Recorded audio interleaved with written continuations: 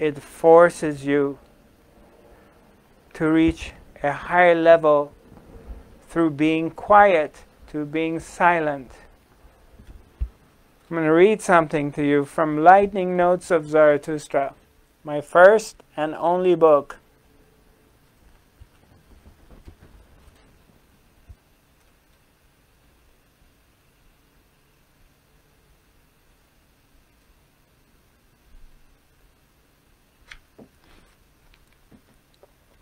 And then I'm going to answer some questions.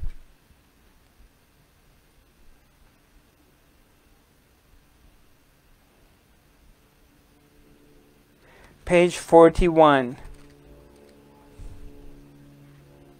This is one of my favorites.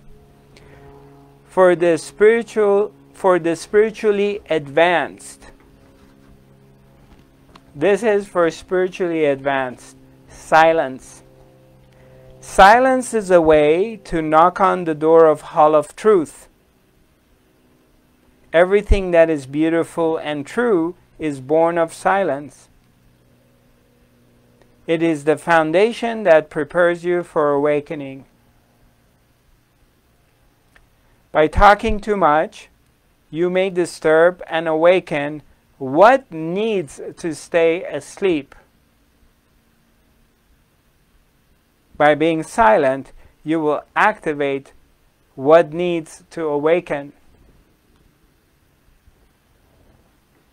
Stay still, stay silent, and be invisible.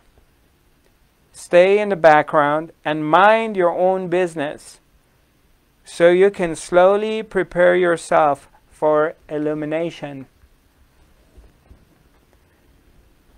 This writing by itself has already given you the secret to awakening, the secret to freedom. If you just understand this by itself, you're done.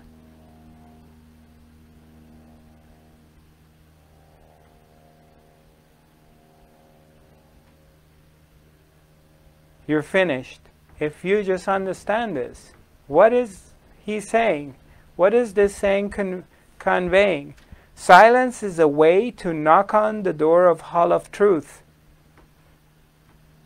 Means that no master ever has arrived into awakening by analytical thinking. It wasn't through the mind thinking. They became silent.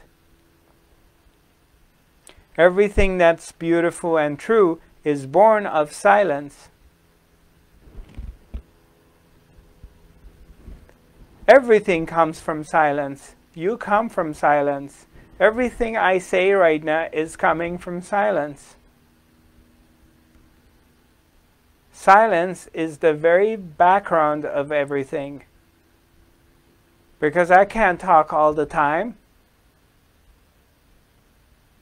If I talk all the time, you don't hear what I say. It has to stop. So silence is behind it. You don't think all the time.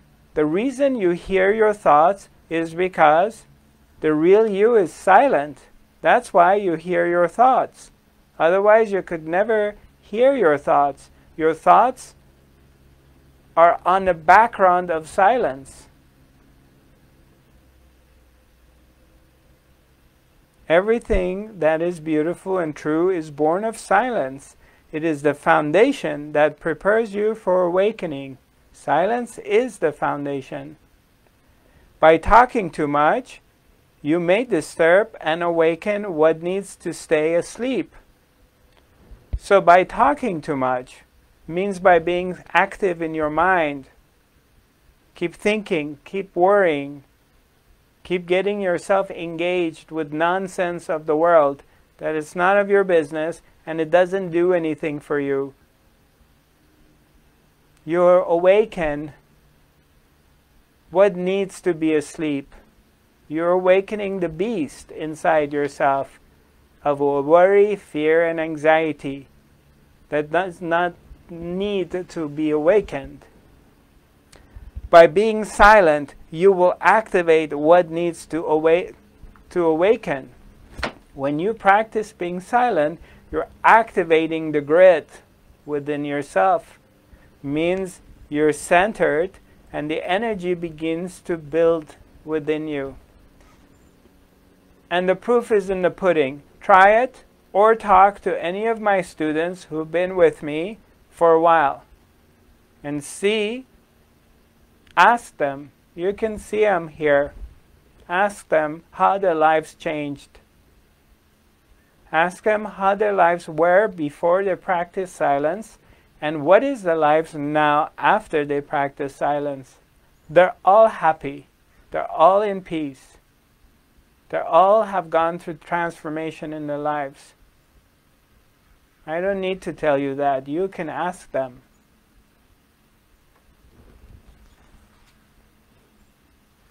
Stay still. Stay silent. Be invisible. The more you're still means you're centered and you're not reacting. You refuse to react. And you practice being still.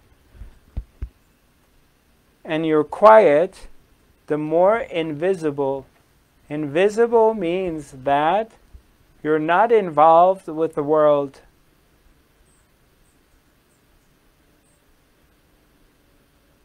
You're not engaged with it. Stay in the background and mind your own business so you can slowly prepare yourself for illumination. So if you want to awaken and reach higher levels of consciousness and enter into a fifth dimensional realm of wisdom and awareness, then you have to mind your own business.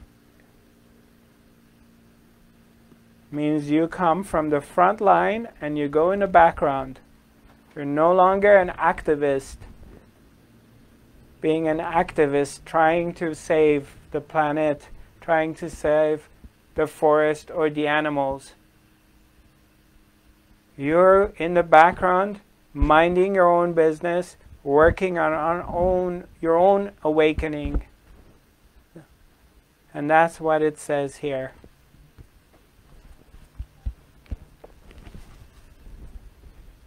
I think I've given you plenty to contemplate on for today. Hi, Anita. Yes, good morning. Zarathustra, what I like to know is you told to be silent and to be not in the front and to be in the back. How can I do my job?